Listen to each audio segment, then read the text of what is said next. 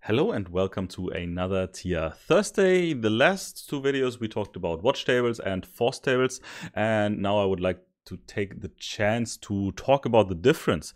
If you don't know about watch tables, how to use them and what they are for, please watch the video about watch tables. If you don't know what the force table is, watch the video about force table. That's as simple as it is. I did not talk about the difference between those two, but let's have a look first how they look like. I've got some examples. I have let's just look at the force table first. In my force table, I have this LED double point P and the push button P here, which is Q 1.0 double point P and I 1.0 double point P. That's my force table. If you don't know exactly what that means, watch the video about force tables. Then I've got my watch table. Here's my watch table, and I have the same push button and LED, but here it is not with this P thingy. So let's put them next to each other. There's a button here on top. If you didn't know about this, split the editor, which will split the editor into, well, same spaces and into, two spaces. And here we have now the watch table on the left side and the force table on the right side. And you see, they look very similar. And as we learned last time, they are also very similar in what you can do with them. You can basically override variables. You can write staty, you can turn things on and off.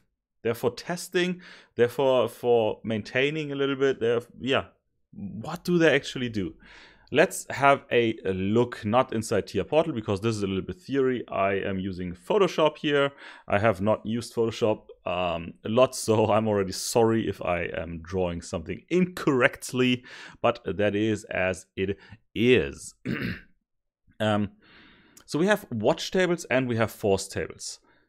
Most important part is, of course, we have our program, and that everything is red. Our program, which is OB1, right? I will put in here. We have our OB1. Right? This is our OB1. Whoops. This is, maybe I could make it a little bit more thick. Here. This is our OB1. There is text. Well, no, OB1. Right there. So in our OB1, this is basically our whole program. You can imagine this is the whole program. What else do we have? Before our program is executed, before we are going through our program, what does the PLC do? The PLC reads the inputs. So what do we have? We have physical inputs and we have the space where we are reading them into. So we have two tables. So let's have a look. We have two tables. I will make them just black, and that's okay. We have two tables. First table here. That's before our program. How big did I make it? Doesn't matter. We have this table, which is our so-called PIIT, the process image input table. This is where our input sits. This is one example that could be written in here. One example is I 0.0. This is the example. It is just I00. If you want to make it 100% correct, we need this percentage sign indicating, hey, this is a direct address. We have I00. We have more examples, more examples, more example. We have I 324.6. So we just have those input-output addresses, right? Those are the ones that you are using in your program. Those are the ones that you are really focusing on when programming. Those are the ones that you find in your watch tables and also in your program. If you are opening a program up, here I have the main. In my main function, we are looking at this percentage sign I, right? Percentage sign input. That is from the PIIT, the process image input table. That's how it's called. Process image input table. Bloop. So let's make this a little bit smaller. Bloop. A little bit smaller even. Here we go. So this is the process image input table. This is what you're using inside your program. So that means obviously what we are using here for our program is the stuff we are using in the watch table. So if you want to test your program, override inputs that you're using in your program, you are going to use, of course, the watch tables if you want to test your program, right? That's how it is. That's how you test your program, using watch tables. And depending on what you want to do, your program could be really, really, really huge, right? There could be thousands of networks. That's why you can make more than one watch table. Every scenario of inputs and outputs could be one watch table. And, oh, I want to test motor 1. Motor 1 has a single watch table because motor 1 has also a push button, has a speed, has a torque, and so on and so on. I would put all of those, put them in one watch table. Everything that has to do with motor that I want to test from my program on, I would just toss in there. It's a watch table. So this is program testing. Right? Program testing, watch tables. Yeah. Then leads a little bit to the question, well, if I have those things for, can I do this? I hope I can. Ah, god damn it. Photoshop and I, we are not big friends yet. Oh wait, I just selected the wrong things. Which leads to a question. Why do I have force tables? Like, I can use all variables in my watch table, so why do I have force tables? Watch tables are for testing your program. Right? Watch tables are for testing your program. What is before this program? Where does this input 0.0 actually get the signal from? This is where we have something even what? Sorry. Even before the program, we've got something. God damn it. Sorry, I'm really bad with Photoshop. I'm not bad, but that's new for me. And I also try to learn new things. Why doesn't that move? What? Doesn't matter. I want to push something just in before. So this is what we use in our program. What is before? Those inputs, they have the signal connected to it. So somewhere, of course, we do have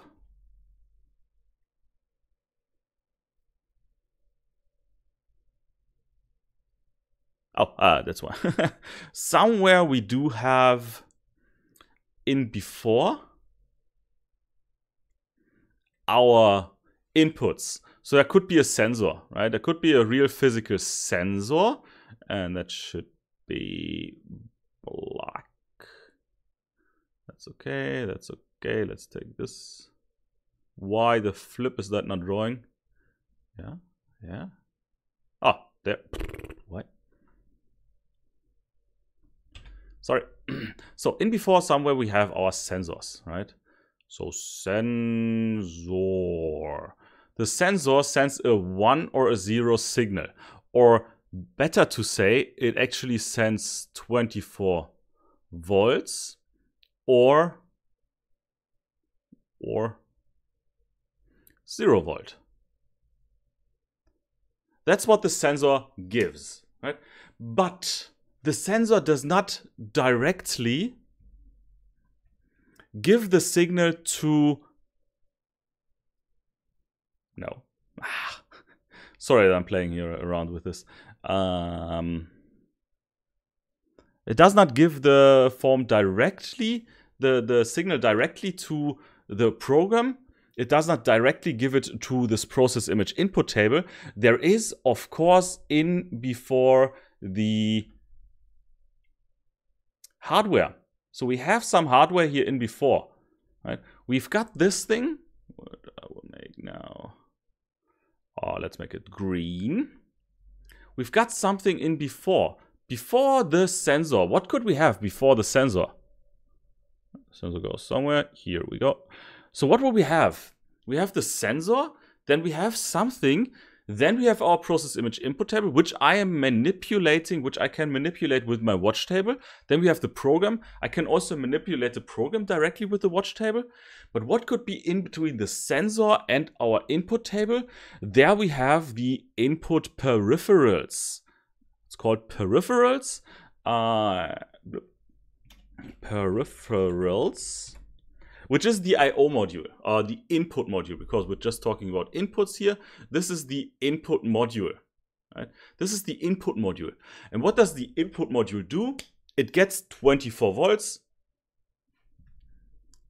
So this one here gets 24 volts. The 24 volts from the sensor go into the peripherals.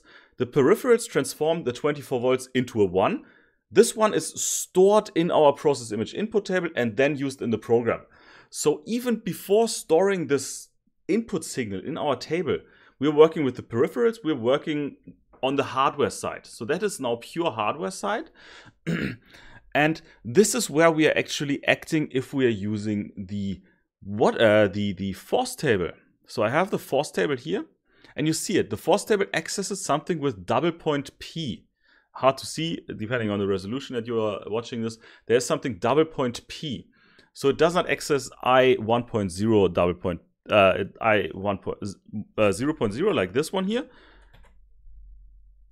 It accesses I1.0 double point P, standing for peripherals, for the hardware side. So this is where the 24 volts get transferred into 0 volts. And this is exactly where same here. This is exactly where the, come here you, that's okay. This is exactly where the force table comes into the play. It, even before processing any of the program, we are manipulating the input signal. So we're really manipulating the I/O module itself internally. We're telling the I/O module this input is on, which is a little bit different than telling the program, yes, the variable that uses this input is on. In the end, for testing, it will have a similar result, but not exactly the same. If you're, for example, exchanging a sensor, if you know, hey, this sensor is broken, or you definitely always need the sensor to send a 1 signal. You want to force it to a 1 when you're before exchanging it. You force this let's say it's I0.0, you force the peripheral input to a 1. Then you exchange the sensor, the PIC and the I/O module. It will think the input is physically on. The sensor is physically sending the signal, right? That makes a huge difference for troubleshooting, for diagnostics. If you just tell the PLC, hey, the input here, the input variable is on. If the input variable is on, but the peripheral's input is off because you disconnect the sensor when troubleshooting, the PLC might think, hey, there's a problem, this doesn't work, this is something really strange.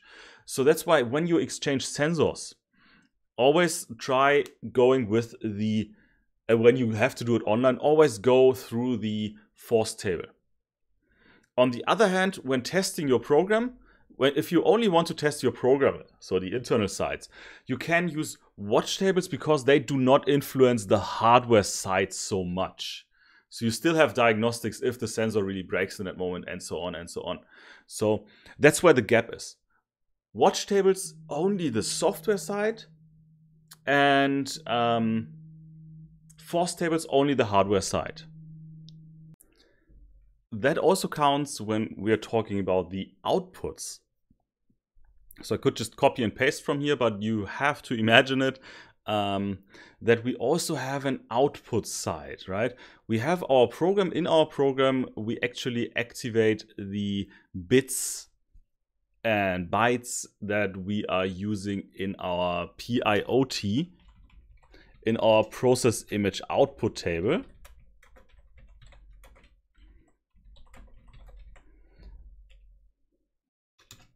Process image output table.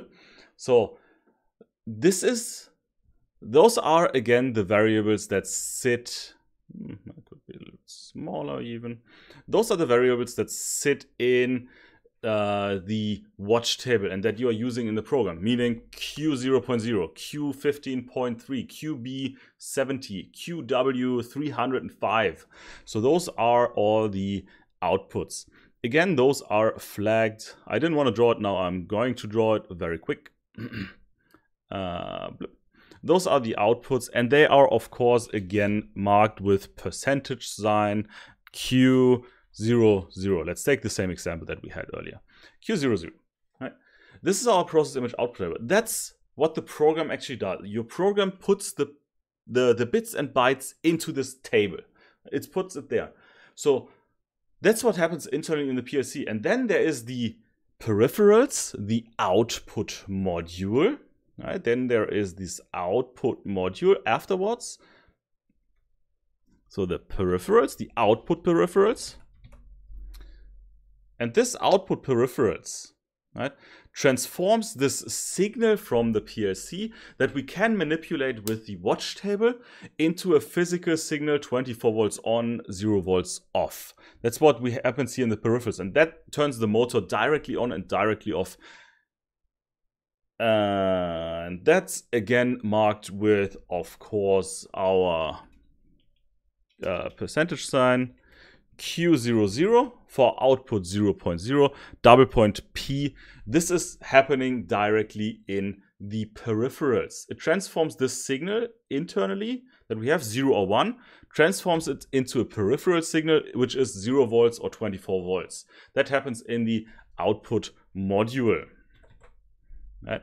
So just so we have it finished, this happens here in the peripherals, and we also have the PIOT, right? The PIOT, how do I do it? Yeah. The PIOT transforms the signal that we have from our program. It doesn't transform it, it's just the internal usage of it, and then the peripherals transform that usage to the real voltage. This voltage, the direct output, the peripherals output, we control again with the force table for testing if this output really works, if the motor really works. If you want to test if the program would work, and if we want to override the program really, we are using the Q00 without the P. The double point P would be stronger, of course, because this is in the end, right? This is in the end, so we are actually overwriting the signal from here. That's the same for the PIIT if we are actually forcing the physical input on. We are forcing input 00 double point P on. That means the physical input is on in the input device. But if we on the same time say in our program or in a watch table input 0.0 off, we can do that with the watch table. We can do that. That would mean the program itself works with the off status. Right? That's how it works. So one last time, the force table works with the peripherals, with the input and output modules directly.